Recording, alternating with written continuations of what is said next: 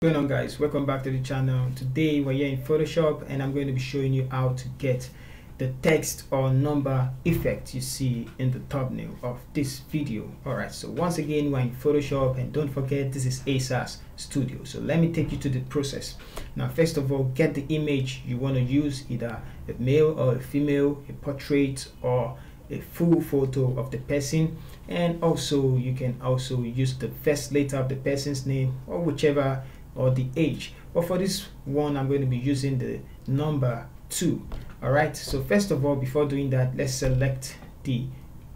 cut out the subject. So go to select subject. Now that the subject is selected, hit Ctrl J on the keyboard to duplicate the layer. Now you can get rid of this one. So this is one we're going to be working with. So first of all, let's reduce the size. Now let's bring up the transform tool and then reduce the size accordingly to how we want it. So I'm going to shrink that photo just like this, and I'm going to take it up to the middle, and let's bring it back up a little, so something like this looks good to me. You can also bring it small or bring it lower. Okay, let's still take it down a little bit, so this looks cool to me. All right, so now select that. Now what you want to do next thing is to create another layer of this one. Duplicate layer, Ctrl J, and now you're going to select the color you want to stand out, so either the yellow or the red, in this case the red. So go to filter and select color range, and when you select color range, I will actually make selection of this one, but just click on this plus tool and click on the color you want to be selecting, and you can increase the fuzziness or decrease the fuzziness, and it's an okay. So now selection is being made. Now after making the selection, you're going to hit Ctrl J to get only that selection. So you see that I have only the selection, so I'm going to hit Ctrl J. Now after that, you can get rid of this one. Now there are two things you will do. For this layer, I'm going to create a black and white, so you can create a black and white layer. Black and white. Oh, we got rid of that layer, right? Yes. So now for the black and white layer, let's turn this off, and I'm going to create a stem visible layer for this one. Ctrl Shift Alternate E. Now creating a stem visible layer, the reason why is because I want to get some of the head or the parts of the body of the model. I want it to stand out. But before you do that, let's go back to the image and sort things out. Now for this one, when we make the selection, these are the only parts that are actually red, and it's actually not showcasing this one very well. Okay, so I'm going to, if we turn on the black layer, you see that the lips is showing. So let's click on this brush tool, and this time around we're going to paint on the mask. So Ctrl Z, paint on the mask. Like I said, we want to hide the color from some places, just like this, and make it small. Yours might be different, yours you might not need that, and I'm going to hit X to remove it from some places like that, especially this one. So let's erase it from somewhere, just the eraser tool. I'm just going to erase this one out of the way. Okay, so now we're going good.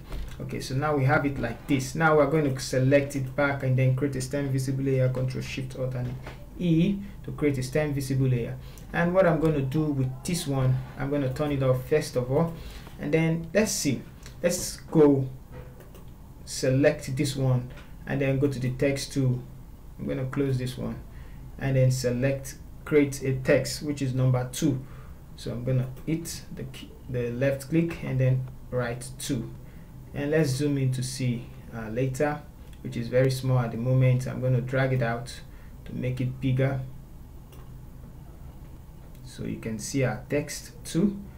I can drag it bigger, a little bit bigger, and more bigger, and more bigger, so something like this.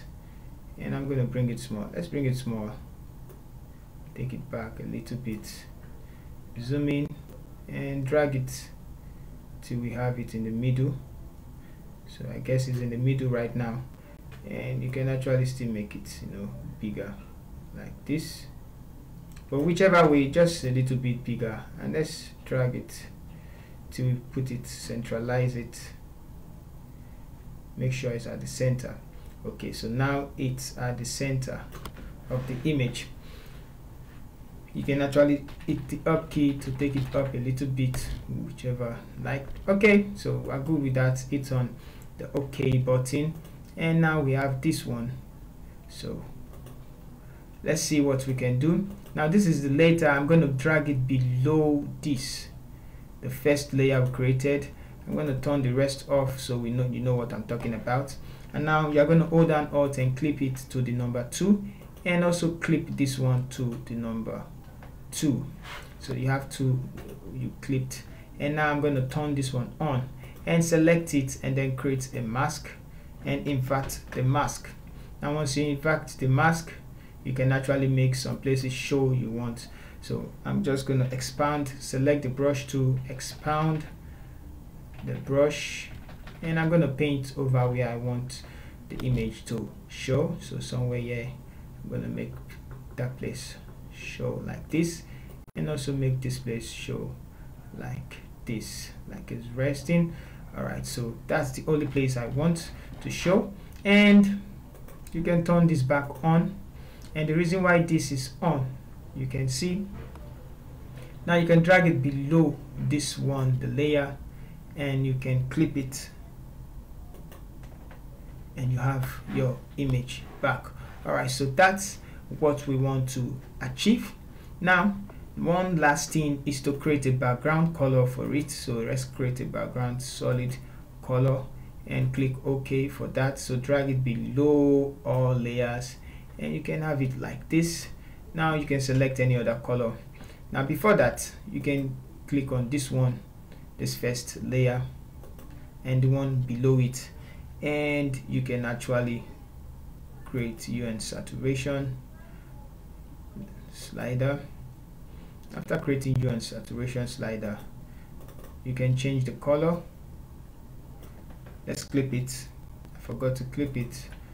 Clip it to that, and you can change the color of what the picture there. So I'm going to leave it at that, and then I'm going to select this one, and then, you know, pick a color from it, and then click on OK. So this is how to achieve that, you see. And now you can, you know, write the text on top, and select it, and you can bring it down just a little bit, or drag it to where you see number 2, and then this one, turn it off, and you can see the image we got. So bring it down a little, and then we have number 2 portrait. So if you feel like, oh, you want to use a different number, you can go back to this one, and then right click, and then you can click on it, and you know what to do. Change number 3, you can change number 4, whichever way you want to see it. Alright, change number 5, change number 6, change number 8, so whichever one you want to get. So thank you guys for watching. See you in the next video. Thank you.